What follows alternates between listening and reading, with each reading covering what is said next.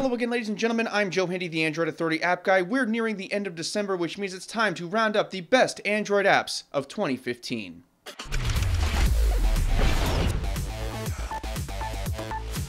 Adobe long ago promised that they would take Android a lot more seriously, and they definitely proved it in 2015. They released a ton of applications including Lightroom Mobile, Capture CC, Illustrator Draw, Photoshop Mix, Shape CC, Brush CC, and Color CC. These applications all have a range of functionality from photo editing, advanced photo editing, illustration, design, and other creation tools. You'd be hard-pressed to find a better suite of tools for designers, photographers, and other creative types, and they're all free to use. Apple Music may not be what Android fans want to see on this list, but it actually is a pretty decent little service. It boasts 30 million songs, radio stations, live radio, and a bunch of content. It competes head-to-head with the likes of Spotify and Google Play Music in terms of content available, although individual features may be more tempting based on personal taste. In either case, that is one more awesome option that people have for streaming music. The application itself still needs work, but we assume Apple will eventually take care of that. After a long wait, Cortana landed on Android in early December. Microsoft's cross-platform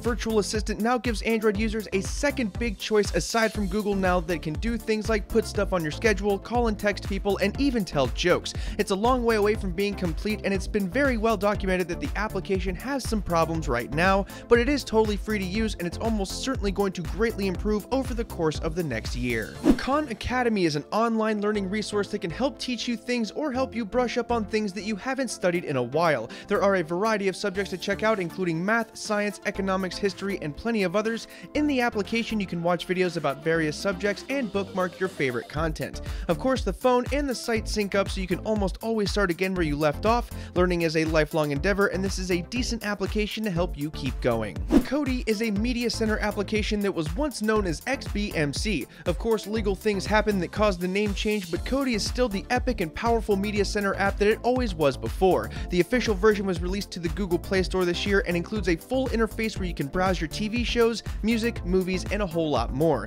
There is also third-party plugin support. It is entirely open source, and it is completely free to use. Like the developers, we don't recommend using it on smaller screens. Microsoft Office took its sweet time making it to Android, but it was well worth the wait. All the way back in January, we saw the applications released for tablets, with phone releases coming later on. Each application is entirely free to use for the most part, and they're all extremely solid and functional. You can get more features if you use an Office 365 subscription, but either way, this is a seriously powerful Office suite, and we're happy to finally have it on Android. Periscope is one of the most unique applications to come out this year. It allows pretty much anyone to live stream what they're doing through their phone camera, and pretty much anyone can watch the streams. It's been a favorite of bloggers, web stars, and even one dude who periscoped himself brushing his teeth. The name of the application has already become a verb, and that's how you know you've done something special in the software space. Sling TV made some serious waves when it was released earlier this year. It's not the first service to offer live streaming TV, but it is among the first and among the largest to offer it without an existing cable subscription.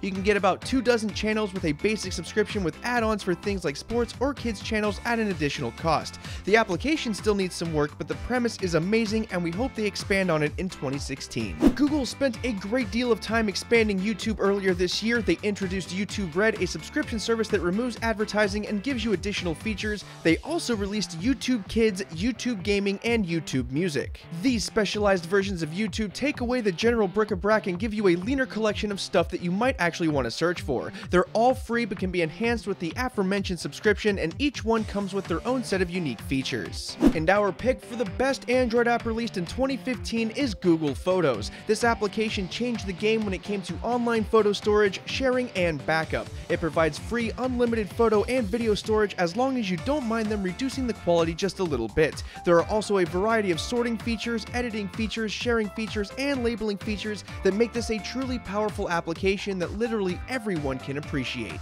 Alright folks, that about does it for this video. If you want to check out any of these Android apps, we'll have those linked up for you in the video description below. Also, don't forget to check out these awesome videos right over there, and don't forget to subscribe to our YouTube channel. If you want to check out the written companion, it is linked in the video description below. As always, thanks for watching everybody, and have a wonderful day.